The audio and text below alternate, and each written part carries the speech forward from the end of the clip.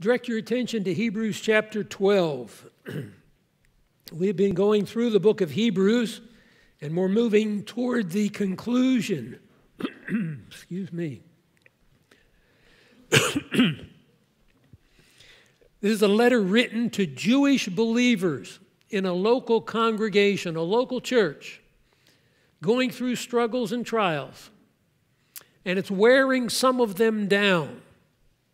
Some of them are thinking maybe a return to Judaism would be an easier way. The letter to the Hebrews is written to explain that the focal point of God's work in salvation is His Son, Jesus Christ. In fact, all that God is doing in the world to bring sinners to His salvation is centered in Jesus Christ. There is no other way. There is no other salvation.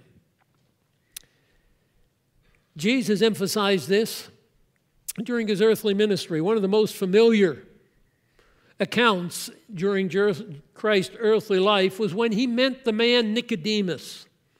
Nicodemus was a religious leader in Israel, a teacher. And he came to visit Jesus one night. And he complimented Jesus. But he wasn't sure, who is this man? Then Jesus confronted him with a statement that confused Nicodemus. He said to Nicodemus, "For I say to you, unless one is born again, he will never see the kingdom of God." Unless you were born again, you will never see the kingdom of God. Nicodemus says, how can this be? I can't go back in the womb and be born again. But Jesus is stressing it takes a new birth.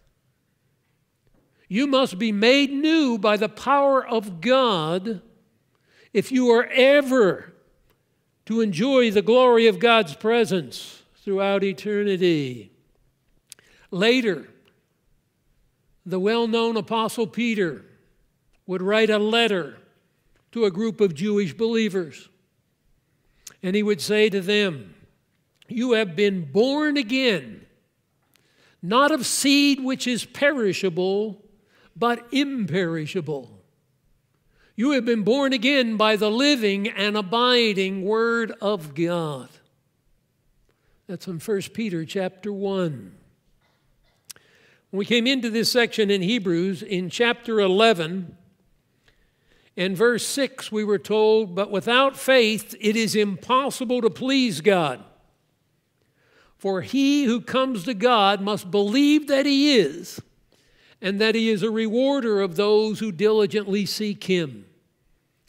The emphasis throughout this letter, called the letter to the Hebrews, has been there is no other way of salvation but by coming to recognize your sin and guilt, recognizing that God sent His Son to this earth to be born into the human race, to come and suffer the events of the week that is before us, climaxing with His crucifixion on the cross and His subsequent resurrection from the dead. That is the only way of salvation. Religion is not a way of salvation. Practicing the Mosaic law, keeping the 10 Commandments, doing your best is not a way of salvation. There is only one way of salvation. You must be born again. And you're born again by believing the message of the God that you must believe and what He promises. He promises all who place their faith in His Son will experience His salvation. What he is doing is writing to encourage those who have professed their faith in Christ to keep on going. Even as the children of God, trials, pressures, difficulties, persecution come into our lives. Believers experience sickness, financial problems, family troubles. I mean, we're not immune. from the difficulties of this life. And sometimes we begin to wear down. And being a believer can only maybe seem to make it worse. So he's writing to encourage them to keep on. In fact, he tells them you have no choice if you have truly placed your faith in Christ, but to keep on. Be faithful. So in Hebrews chapter 12, where we've been focusing our attention, in verses 4 to 11, he explained to them, when you were born again, to use the terminology from John and Peter, you became a member of God's family. God became your heavenly Father. You are not a child of God. You do not have God as your Father until you are born again, born into God's family. But when you have trusted Christ, you've been born into His family, now He is your heavenly Father. And it's necessary for Him, as the Father who loves us and intends to develop us to maturity as His children, to discipline us, to bring those things into our lives which, though they may seem for a time to be unpleasant and painful, are for the purpose of helping us to grow to maturity. And he used the comparison with a physical family and a physical father with physical children. And the father with children, because you love your children, you discipline them. You want to bring structure and order to their lives so that they develop and mature into competent adults. That's what God is doing with us spiritually, he says. It's a characteristic of discipline that it's not pleasant. Verse 11 of Hebrews 12. All discipline for the moment does not seem to be joyful but sorrowful. Just a characteristic of discipline. The trials that come into our lives as God's children, there are no accidents. There are no, well, it's too bad that happened. It's too bad the situation or the circumstances did not work out differently. All things would have been so much better for them if it is. No. Remember Romans 8? All things work together for good. Why? God causes all things to work together for good. To those who love God, to those who have been called by God to Himself. So He is sovereign. Whether it's persecution, as these Jewish believers had experienced, some of them we saw had been imprisoned, some have lost their earthly possessions. Other things come into our lives. Sickness, problems. There are no accidents for us as God's children. In that sense, there are no tragedies. Only the hand of a loving Heavenly Father bringing into the course of my life that which is necessary for me to mature and grow. That's true for us personally as God's children. That's true for us as a church family. So in light of that understanding of God's purpose and discipline, He's going to give them words of encouragement and words of warning. Beginning with verse 12, He'll give 3 words of encouragement, positive encouragement for them to do. And then He'll follow that with 3 words of warning. It's a serious thing to stop short of the saving grace of God. That can happen even in a church comprised of professing believers. You'll note verse 12 begins with therefore. Therefore, in light of all we've said about the work of God and His salvation, therefore what we've now come to understand, that the trials and the pain and the suffering that we have gone through and continue to go through are not accidents. They're not frustrating God's plan, nor do they indicate that God has forgotten about us or doesn't care. Rather, they are indicative of His love for us, His care for us, in His desire to bring us to maturity, so that at the end of verse 10 we may share in His holiness. At the end of verse 11, we might produce the fruit of peace and righteousness in our lives. Therefore, what are we to do? He's going to return to the athletic metaphor that started chapter 12. In chapter 12, verse 1, he said that we ought to lay aside everything that hinders us and run with endurance the race that is set before us. That last statement in verse 1 of chapter 12. Run with endurance the race that is set before us, keeping our eyes fixed on Jesus, the author and perfecter of our faith. Now he's going to come back to that athletic analogy or picture. In verse 12 he says, therefore, strengthen the hands that are weak and the knees that are feeble. This is an idiom that had become commonplace. Strengthening the hands that are weak and the knees that are feeble. It's a picture that we're familiar with. The hands just hanging limp, like there's no life. The knees, you know, that flex, we sometimes think of it as an older person or a person in this analogy at the end of a race. All their energy is gone. They hardly have the strength to straighten their legs. Their hands are just hanging there. It's like they wouldn't have the strength to lift a bottle of water if they had to. All the energy and strength has gone out of them. That's the picture here. Drawn from the Old Testament. This picture has been around for a long time. Job lived about 2,000 years before Christ. And you know, it was used in one of Job's friends addressing him.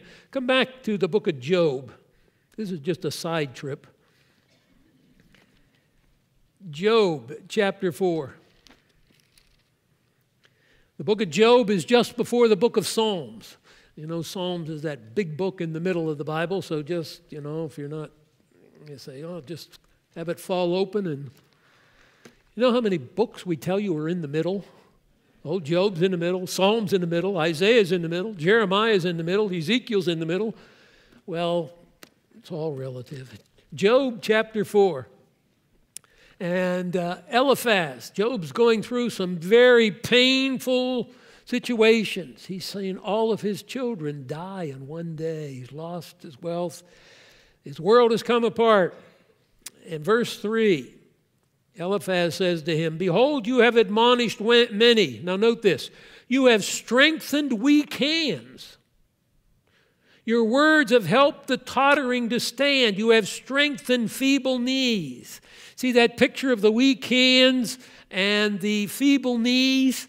2,000 years before the letter to the Hebrews was written, that was being used as an idiom, a picture of someone who just doesn't have an ounce of strength left. Eliphaz says to Job, you were used to strengthen people in that condition. And then he rebukes him. Now you're going through it and you're impatient. You're dismayed. And he reminds him, don't you fear God? Don't you believe He's in charge? But the reference that we have from Hebrews is taken from Isaiah. So if you're in Job, just keep going toward the back of your Bible through Psalms, Proverbs, and you'll come into Isaiah. And we'll come to chapter 35 of Isaiah. Isaiah is writing probably 1,300 years or so after Job, and yet the same idiom is used. And I want you to see in Isaiah 35 the context, because it's the same context we have in the book of Hebrews. The context of Isaiah 35 is the coming kingdom that Christ will someday establish on the earth. The first verse is the desert will bloom like the rose, as the King James has it, or the crocus that is translated in some of our more modern edition. It will blossom profusely. Then, the end of verse 2, they will see the glory of the Lord and the majesty of our God. That's what God has promised. Remember, the book of Hebrews has said, you keep your eye on the goal. What God has promised will be the ultimate end of your faithfulness to Him. Glory in His presence, sharing in the kingdom that He will establish. The race is not over. You can't quit yet. So here he tells them and reminds them of the glory of this coming kingdom. Then he says in verse 3, encourage the exhausted and strengthen the feeble. And most of you probably have in the margin, the literal translation of that word exhausted is encourage the slack hands, strengthen the tottering knees. The same expression we saw in Job, the same expression we have in Hebrews. Then he goes on, say to those with anxious heart, take courage, fear not. God will come, He will save you. Then the eyes of the blind are open, the ears of the deaf unstopped, the lame will leap, because there's no sickness, there's no disease, there's no death in the kingdom that He will establish. What's he saying? You know, it's like you're there, I just don't think I can keep going. I just don't think I have it in me to, the race is not over. You may think that you're all out of gas, all out of strength, but He's the one who is our strength. He's our enablement. Strengthen those limp hands. Strengthen those weakened knees. He provides what He commands us to do. And go forward. You know what happens? We've talked about repeatedly in Hebrews, we look at the suffering. We look at the pain. We look at what's taking place and what's before us. I don't think I can face anymore. I just don't think I can do it. Wait a minute. Lift your eyes up and look on where you're going. Look at the glory He has prepared for us who love Him. That's what motivates you. That's what gives us strength. So the same encouragement. Come back to Hebrews. And as you come into Hebrews, stop in chapter 10.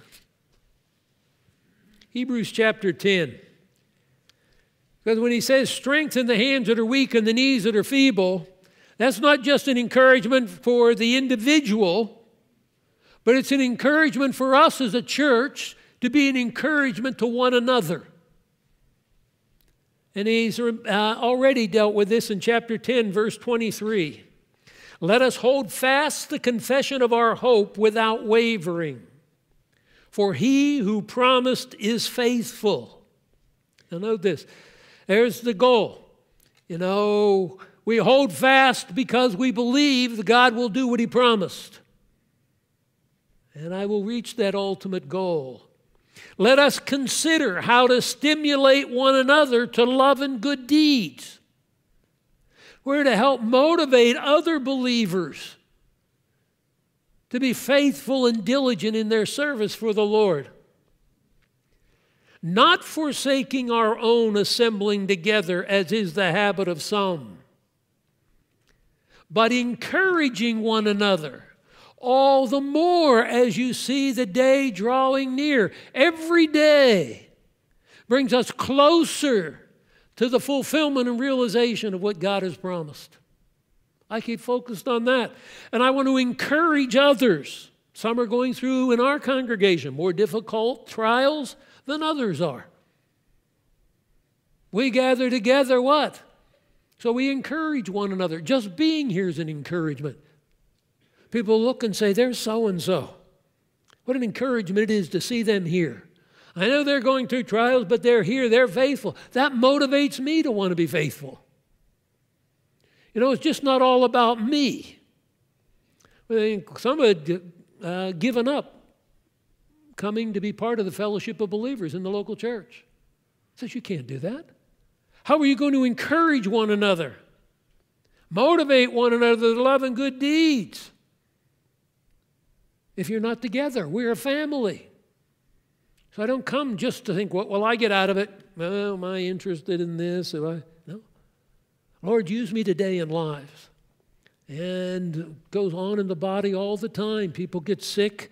Others step in to help, clean houses, prepare food, spend time with people discouraged, to talk with them, encourage them, let them know you're praying for them. All these things go on to what? Help us keep going. Help us keep going. We encourage one another. That's part of the ministry of the body, just like you do in your physical family. Remember, the family is going through a difficulty. What do you want to do? You want to encourage them. You talk with them. You remind them of God's faithfulness and so on. That's what we do in God's family. Come back to chapter 12. That's the first positive encouragement. Strengthen the hands that are weak and the knees that are feeble. In verse 13, you have the second positive encouragement or exhortation. Therefore, verse 13, and make straight paths for your feet, so that the limb which is lame may not be put out of joint, but rather be healed. Make straight paths for your feet. Now, that's a verse that comes out of Proverbs, so we have to go back to Proverbs chapter 4. Now, these are Jewish believers, so they would be saturated with their scripture like we as God's people are to be saturated. Think about it. We have cross-references in our Bible, and aren't they wonderful? Because you can look in your cross-reference and say, oh, that directs me back here. Think of what this church was like that the letter to the Hebrews was written. They not only didn't have cross-references, they didn't have their own copy. Think about it here. If you just came and gathered this morning and I was going to read you the letter to the Hebrews, maybe have comments about it, but you didn't have a copy to take home. They didn't. So we're blessed. We can go back and read Proverbs for ourselves. Proverbs chapter 4.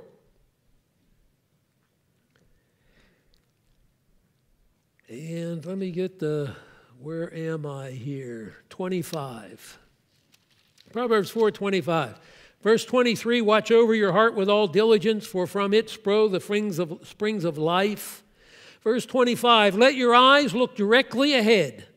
Let your gaze be fixed straight in front of you. This is the same idea of running the course that God has set before us. Then the next statement, watch the path of your feet. That's what he's talking about. Make straight paths for your feet. Stay on the road. Stay on the path. Keep on the track. Don't turn to the right or the left. Turn your foot from evil.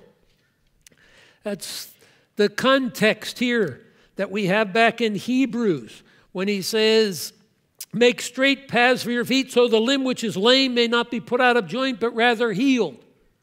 For ourselves and as we minister to one another, we want to help keep one another on the track, running the race. Some of you have read Pilgrim's Progress by John Bunyan. If you haven't, I encourage you. But in that there is an account of Christian. And he is on the path that God has set before him, but along the way he got off the path. And not far, because, you start off the path initially, you're right there and you can look over and see the path. But over time, you know what happened? He couldn't see the path anymore, and he couldn't even remember, how do I get back on the path? Sort of the picture we have here. You run the race, stay on track. You get off what? You run, you step in a hole, you trip over a boulder. What? You have to stay on the track. Run the race, as we started out in the opening verses, that God has set before you. What He has set before us as a church. So make straight paths for your feet, so the limb which is lame may not be put out of joint. but rather healed. So people struggling, the answer is not get off track. Oh, we want to help believers stay on track, even as they're going through difficult times. And it's a responsibility we have. We want to stay on track so that we are the encouragement and the example for them to stay on track. We're not just concerned about ourselves, we're concerned about others. So important that we realize that mutual responsibility. We are God's family.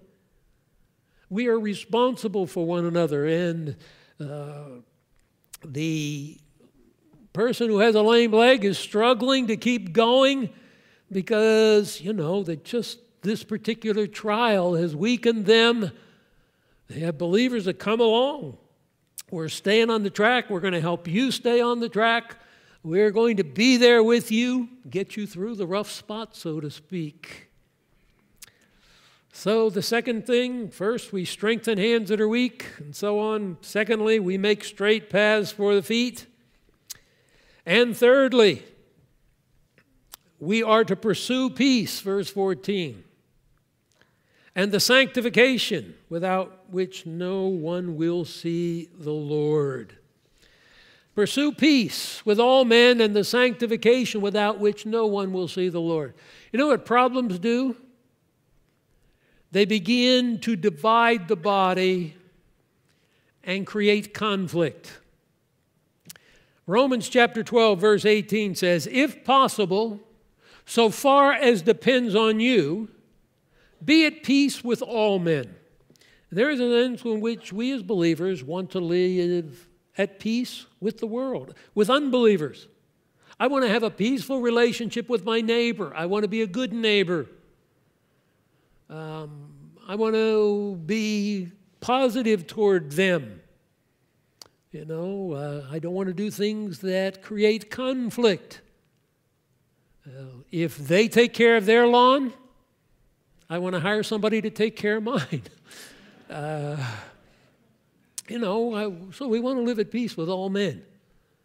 But the context here, he's talking about particularly all men in the framework of believers. The context makes that clear as he joins it with the sanctification, without which no one will see the Lord. Differences of opinion. And believers who are struggling, who are not as mature, conflict can come. Remember when Paul wrote to the Romans, he wrote about this, the weaker brother and the stronger brother. And the weaker brother was critical of the stronger brother for what he did, and the stronger brother was critical of the weaker brother for what he didn't do, and the body's divided. And let me read you from the verse in the middle of that section in Romans 14, verse 19. "So then let us pursue the things which make for peace and the building up of one another." He had to give the same instruction to the church at Corinth because of division among the weak and the strong.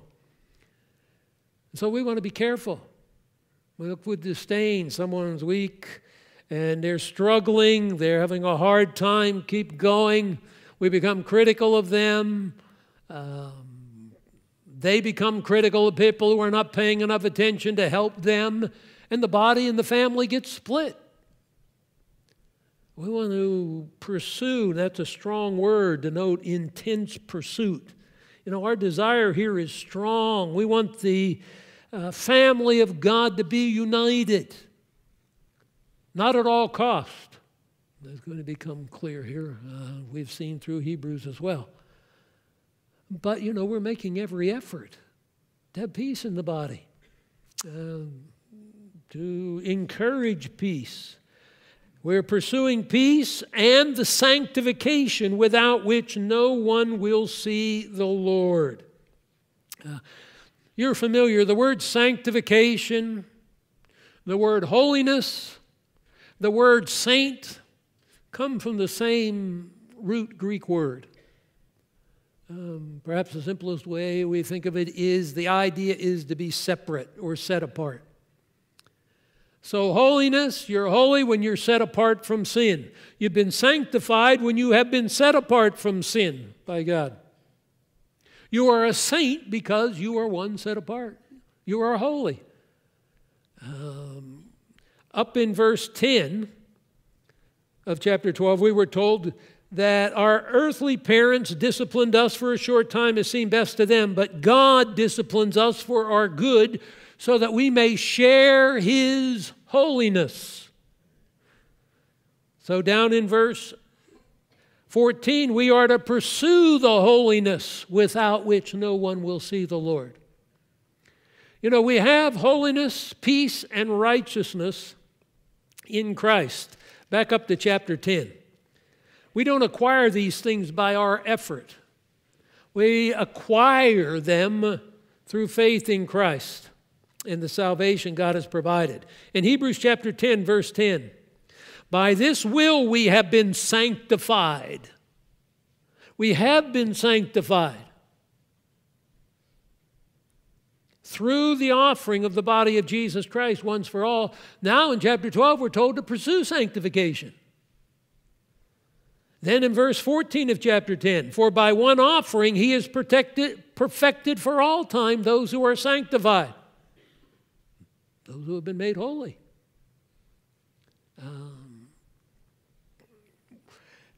We become children of God through faith in Christ. This is back to the born again. Then we become partakers of the divine nature, as 1 Peter 1 tells us. We've talked about this. Now we are to be developing to maturity by the expressing of that holiness, that peace, that righteousness. We grow. It's like the baby born into the family. You know, it's all there, but now it must be developed and matured. So that's what we are in God's family. So He's disciplining us, bringing trials, bringing difficulty into our lives for good purposes, so that we may share His holiness. It may become more and more characteristic of us. And without holiness, no one will see the Lord. You know, we've talked about the faith you place in Christ begins at a point, but it has no ending. The just shall live by faith. That's not just we enter into life by faith and now we just go on to struggle through our life. That's the beginning of a life lived trusting God and His Word. So it is. We have been sanctified. We have partaken of His holiness. But now more and more, what do we see? Children, babies born. They say he's cute. Oh, doesn't he look like this member of the family? No. Every baby looks like a wrinkled, bald old man. I mean, I go and oh, aren't they cute then? Do you think it looks like? Looks like a baby. I watched our firstborn born. I came to church. People say, what'd you think seeing the birth? I said, it's like watching a bad car accident. Everybody has a different view of these things. I could never have been a medical doctor. I thank the Lord for them, but not me. But what happens as these children grow? You see characteristics in them. They start to walk like their parent. They use the same gestures like their parents. They have the same mannerisms. They develop some of the same features. I've joked, I look in the mirror now that I'm 71 and I say, oh, it's like my dad's looking back at me. You know, how did I get here? You know, that's, now this is, we transfer this to the spiritual realm. What do I do? More and more people were to see in me the character of God, His holiness, His righteousness. And without that, you'll never see Him. You don't belong to Him. It's not you earn it. You have it when you place your faith in Christ. But if you've really placed your faith in Christ and you're a child of God, now you have to live differently. And we're motivated to apply the energy because we realize we're children of God. Turn over a few pages from Hebrews to the book of Peter. Hebrews, James, 1 Peter chapter 1.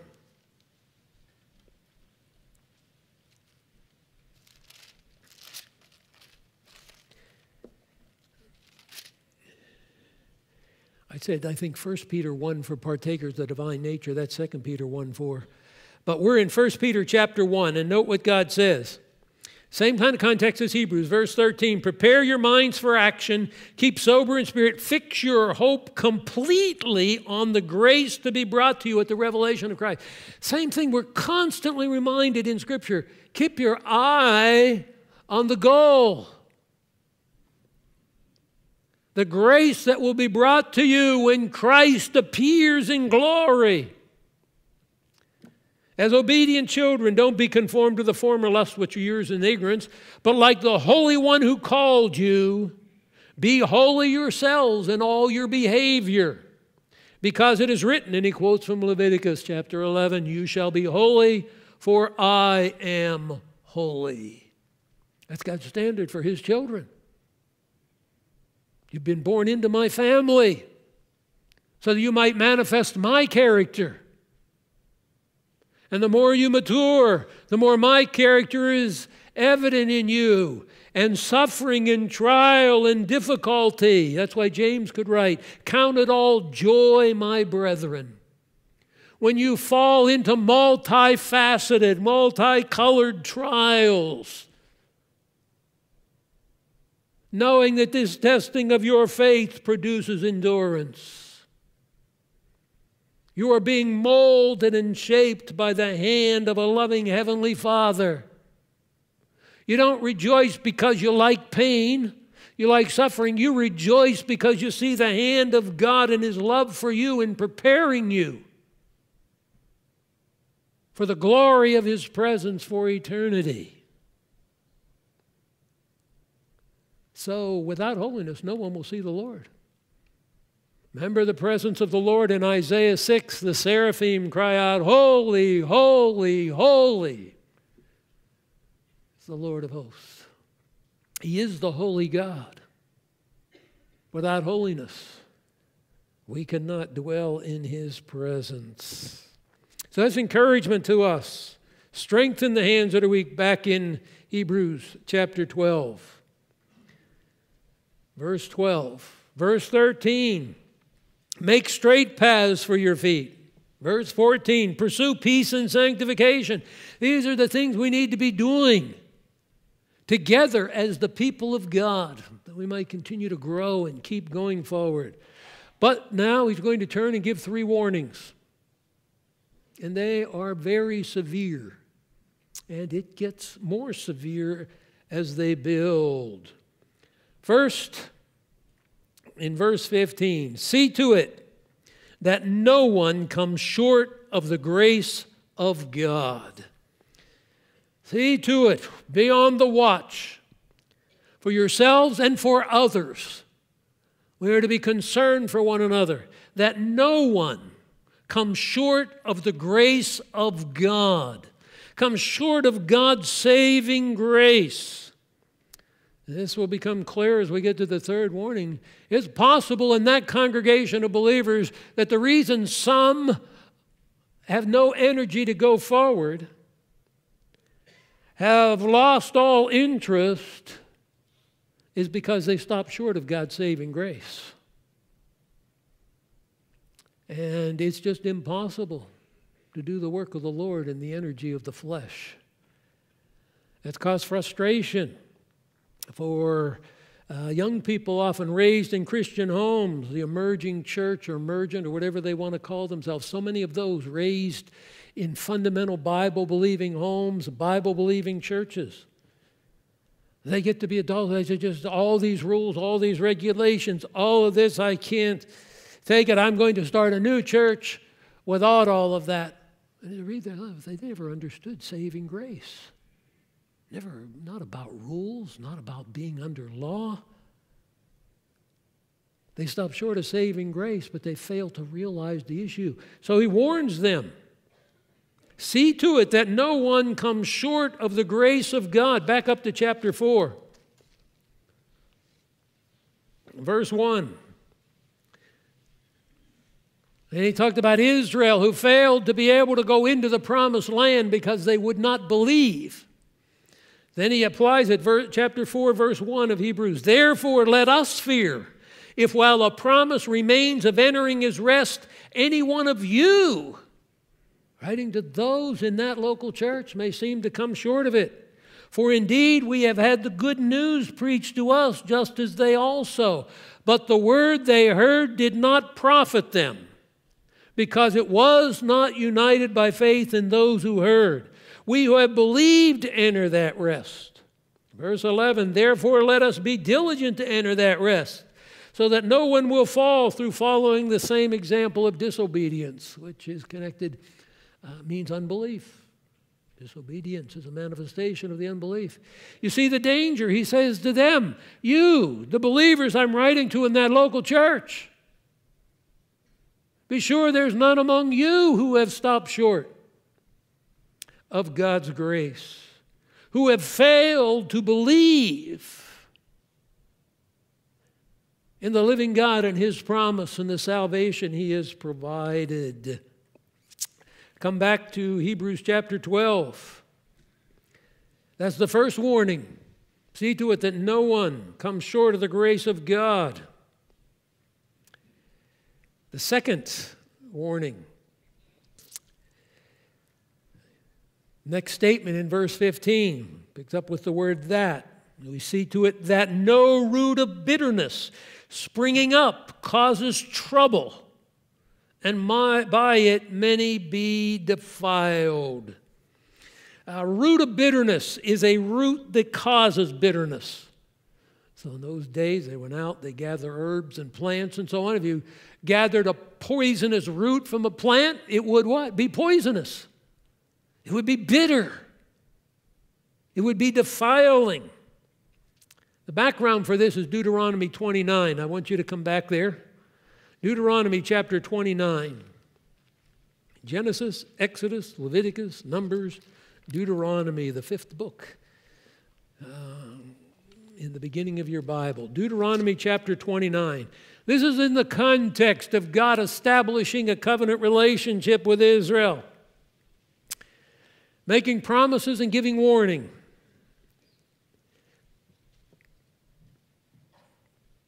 It's both for those who are there and those who will hear it at a later time, he says. And then the warning is given. And we'll just break into the sentence for time. Verse 18 of Deuteronomy 29. So that there will not be among you a man or woman, family or tribe. So there's a concern for the individual in Israel and growing out through the nation, whose heart turns away today from the Lord our God to go and serve gods of those nations. Note this, that there will not be among you a root bearing poisonous fruit and wormwood. That's the picture. That's what that person would be. That unbeliever who is not believing the truth of God, not being obedient to the living God, turning aside from the way. It becomes a root bearing poison. It spreads. It corrupts. It defiles. And that's exactly what happened in the nation Israel. And it grew and so spread and permeated that God had to bring the whole nation under judgment. I want you to note verse 19 while we're here. It shall be when he hears the words of the curse, that disobedient, rebellious person, he will boast, saying, I have peace, though I walk in the stubbornness of my heart to destroy the watered land with the dry. The Lord will never be willing to forgive him. It's serious business. Be exposed to the truth. Profess to have peace. Oh, I have peace. This becomes a problem, doesn't it? With the problem in Israel. These apostates who corrupted the nation didn't say, well, I'm an apostate. I reject the living God. They came and said, oh no, I have peace with God. In fact, I have a message from God.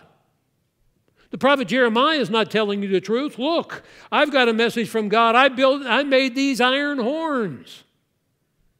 God's not going to punish you for your rebellion. He's going to punish those who are attacking you. And Israel gets corrupted. What happens to the church? People come in and say, oh, no, I'm a believer. No, I believe the truth. Well, there's something, your life doesn't demonstrate it. Your teaching, well, no, I know I have peace. And believers say, well, I don't know what we should do with them. I mean, I can't see their heart. I can't see their heart either. I have to make a decision on the basis of what? What they do, what they teach. And it's always a problem. Easy to read about it to the Hebrews, warning about the root of bitterness that would spring up and defile many. Come back to Hebrews chapter 3. Hebrews chapter 3. We were just in chapter 4 and leading into chapter 4 in Hebrews. If I can find the book of Hebrews. Chapter 3, look at verse 6. And the picture of God's house, God's family, God's household. Christ was faithful as a son over his house, whose house we are. God's house, God's family. If we hold fast our confidence and the boast of our hope firm until the end. Therefore, just as the Holy Spirit says, today if you hear his voice, don't harden your hearts. Like Israel did in the past, in their history. And I was angry with them, and so they couldn't go into the promised land of rest. Verse 12, take care, brethren, that there not be in any one of you an evil, unbelieving heart that falls away from the living God. And we're responsible to encourage one another so that none of you be hardened by the deceitfulness of sin. So you see the ministry we have together and the encouragement that we bring to one another. But the seriousness of the situation, we can't minimize this and tolerate. Churches get corrupted and destroyed because, well, I don't have the heart. I think they're good people. I'm often asked when teaching circulates within the evangelical, do you think that person's a believer? I say, I can't see the heart. What I can say is what they're doing is not biblical, or what they're teaching is contrary to the Word of God. That's what we have to deal with. I'm not called to have to deal with the heart. There's only one who can search the heart. Try the motives. I, the Lord, search the heart. It's deceitful and desperately wicked above all things. No one can know it but the Lord. But we are responsible to judge what we see. The church continues to be corrupted and defiled and destroyed because, well, I think they're good people. I think they're nice people. They say they have peace with God. That does not excuse conduct or teaching that is contrary to the Word of God. So the church is to be watching out here. The encouragement balanced. We're seeking peace with all men in the body, but that's not peace at any cost. No, we will not allow a bitter root that will spread its poisonous impact among the congregation. But we want to encourage people to truly have their faith in Christ and walk faithfully with Him. Come back to Hebrews chapter 12, the third warning. And it is blunt and clear. See to it, verse 16, that there be no immoral or godless person like Esau. Ah, what a terrible thing. Here is a man who is exposed repeatedly over time to the truth of God. And he is described here in the Word of God as an immoral and godless man. Where is this man today? There is no doubt. Immoral. I don't think he's talking about physical immorality here. Not that that's not serious. And Esau did marry 2 Hittite women, and they caused grief to his parents. It's in Genesis 26. But I think in the context here, he's talking about spiritual immorality, and that's what he focuses on, as Israel was viewed as spiritually unfaithful to God. He was an immoral and godless person. He's an example that we are to learn from. What did he do? He sold his birthright for a single meal, a bowl of soup, if you will. All the promises God gave to Abraham, the Abrahamic covenant, the assurance and blessing of those promises that would be passed on from Abraham to Isaac to Esau as the oldest, the eldest in the family. He was to be the recipient and the guardian of those blessings. We're told in the book of Genesis chapter 26 that Esau despised those blessings. He didn't count them really worth any more than a bowl of soup. He had no respect for the God who gave them. No respect for the privilege of being entrusted with those promises to pass them on. I'd rather have a bowl of soup. You can have them. They're not worth any more than a bowl of soup to me. They're nothing. That was his attitude toward God. You see, it was reflected in what he did.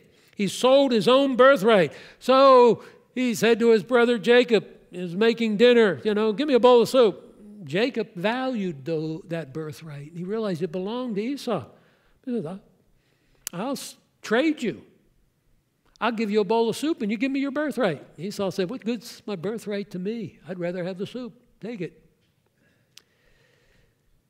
Sad. That's in Genesis chapter 25, verses 29 to 34. And you can go back and read that. Verse 17.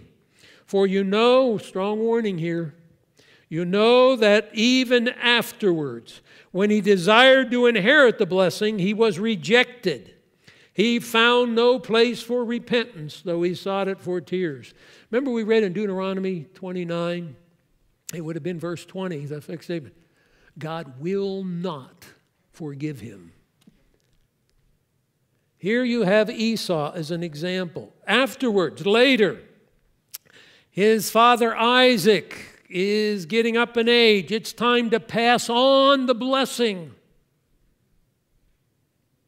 to the appointed son. And it's passed on to Jacob.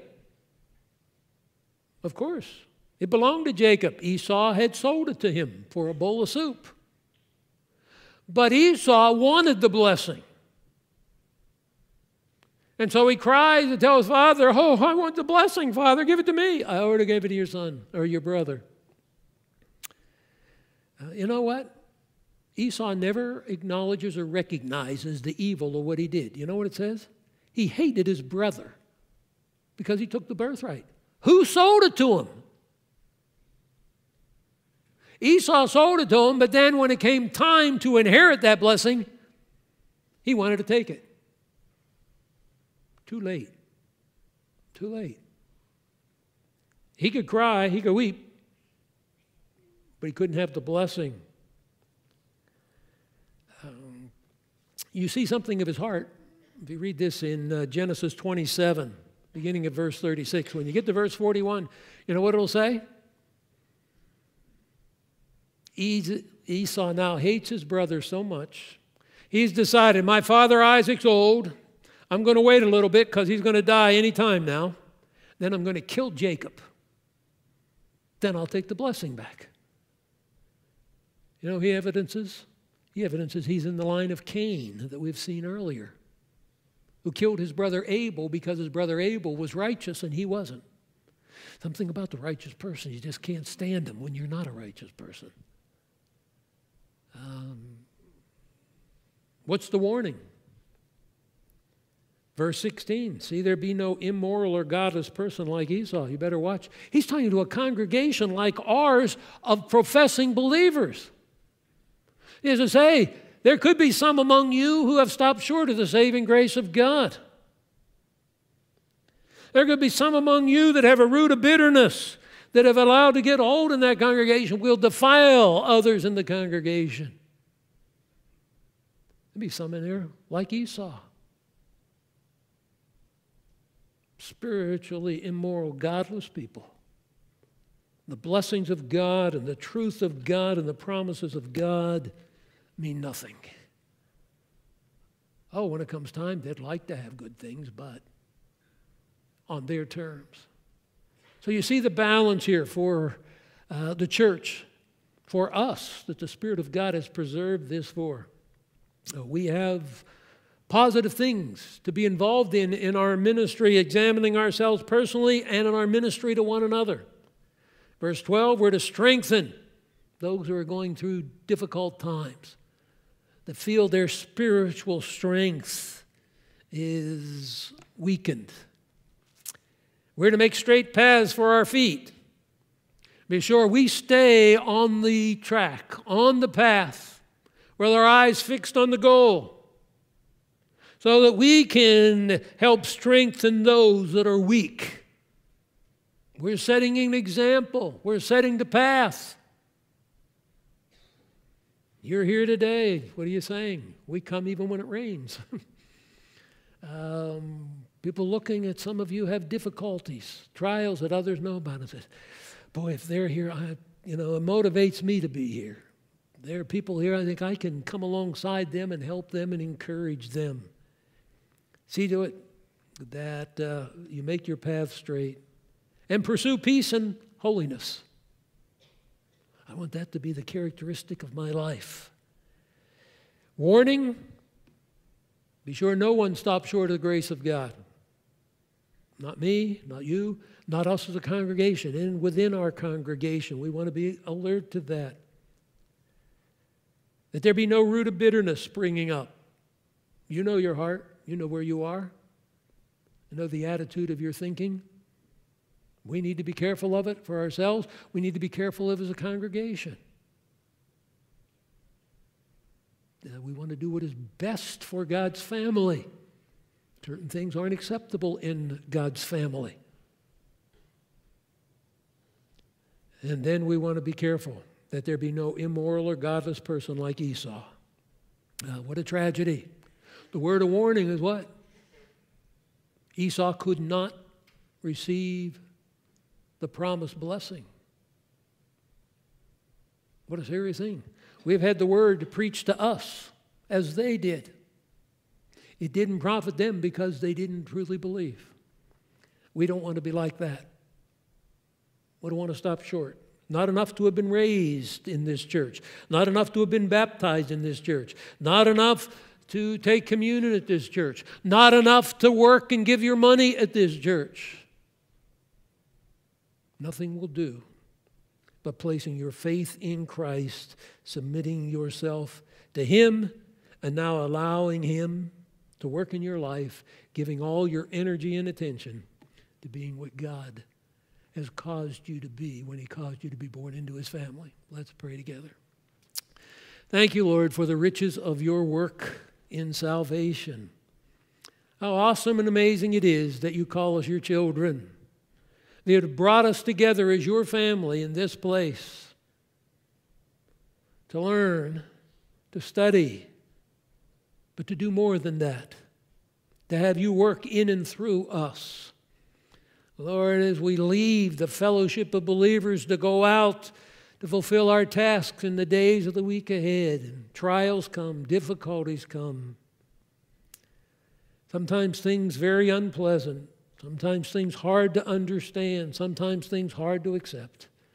Lord, in it all, we are encouraged and strengthened to know that you have set the course before us. You are working your purposes, and our desire is to grow and mature, become more like you in our character as our eyes are fixed on the goal of the glory of your presence for eternity. And Lord, may we as a congregation of believers, individually and corporately, take to heart the seriousness of the warnings that come to those who have heard the truth, but they have not appropriated it for themselves by faith in Christ and His finished work. Thank you for all your blessings. Thank you for the blessing of fellowship with like-minded believers. We praise you in Christ's name. Amen.